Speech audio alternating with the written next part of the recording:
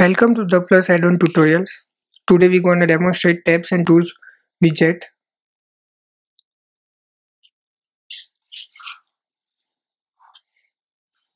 In the content tab, there are two options, content and layout. First of all, let's talk about the content area. In that, you have the multiple options. You can add new tab, you can manage tab by duplicating it, you can delete it, you have all the options. In a single content area, you have the option for the title, then you have the option for the content source. You can select the content or page template. In the content box, you can type any text over there or you can put the HTML content there. In the page template, you have the option for the Elementor default templates. You can create or use the previously added templates here. For create new template, you just need to go to Elementor and from there My Templates. In the My Template, go and add new. From there you can add any section or page, you can put the name and you can create the template. Once you create that template, you can use Elementor inside and create your section, which you can select from here. We already built some sections here, so this is in the development. So you can change the sections like this and you will have your designs come into the tabs and tools. Then you have the layout option, in which you can select it horizontal or vertical. Then you can decide the default active tab. If you decide the first one will be active when page will be initially loaded. In the horizontal, you have two options. You can keep that on the top or in the bottom. In the vertical, you have the option to make it right or make it left. Then on Hover tab, when you enable this option, you have the option when you hover on any tab, you can change the location. Then if you disable it, it will be based on the click. In the style tab, you have the option for the icon.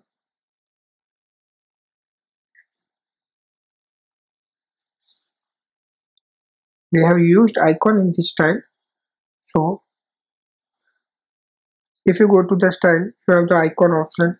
From there you can select the icon size. You can increase or decrease size as per needs. You have the color option, you have the active color option, you have the spacing option. The spacing will be between the icon and the title. You have the spacing option for the response as well and for the icon size. You can make it a full width icon. If you turn it off, it will be like this, but if you make it full width, it will take 100% of your width. Then you have the option for the tab title bar. You have the typography options. You can increase or decrease the font size. Then you have all the other options related to typography. And you have the navigation alignment option. You can make it left, center or right. You have the navigation full width option as well. That means the navigation area will be in the full width. You have option of title on and off. You can just keep the icons by turning off the title. You have option for the title color, which will be for the normal and for the active. Then you have the tab title bar background option. For example, let's change the background color to green. Right? Then you can adjust the padding.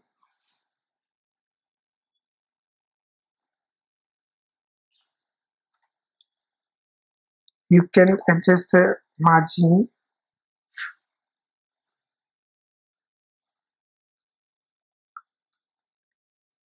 and then you have all the available options.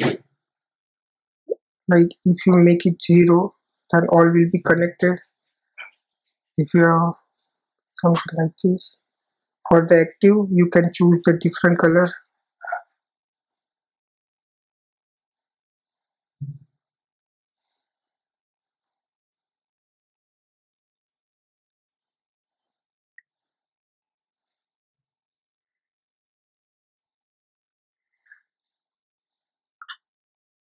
So in the tab title bar you have all the color options, and there is box shadow options available as well. So you can select the box shadow, so all the dimensions.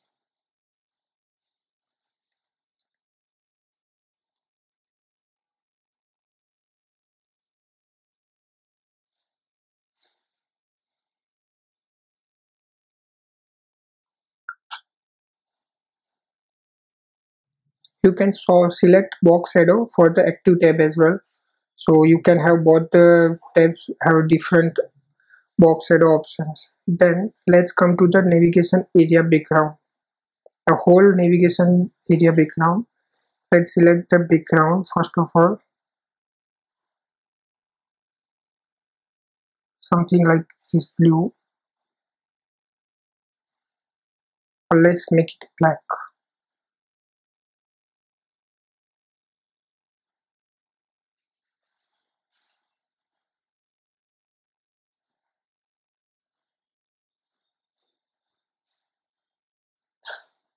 So you can choose the navigation area background as well as you also have the margin space and the inner padding options there. You also can put the border around that area. You have all the options of the border over here. For the border you have the two color options, for the normal and for the hover. For example, if you put the normal color as a green, you can see it here. Let me increase the width of that so you can see it easily. Then we have the hover color, purple, so you can see the effect.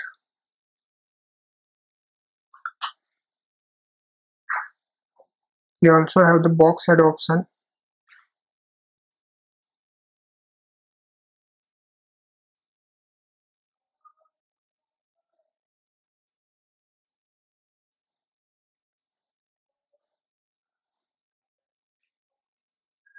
So you can change the box shadow for the navigation area background. You have these options in the navigation area background. Then it comes to content area, where you can select the typography.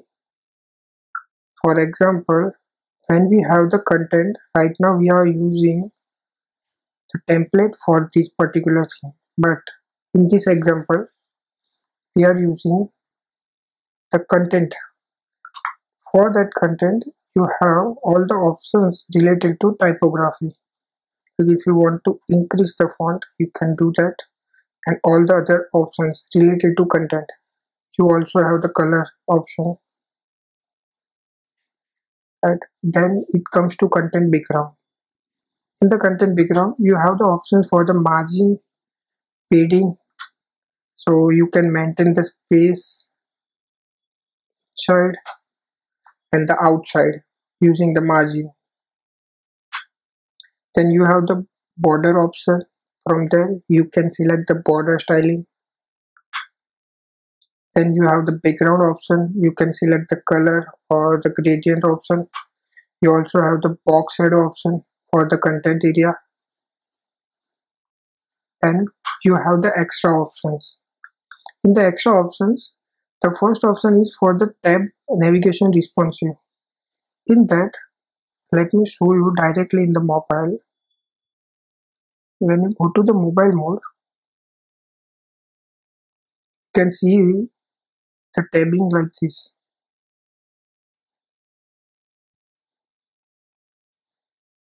If you make it the full width,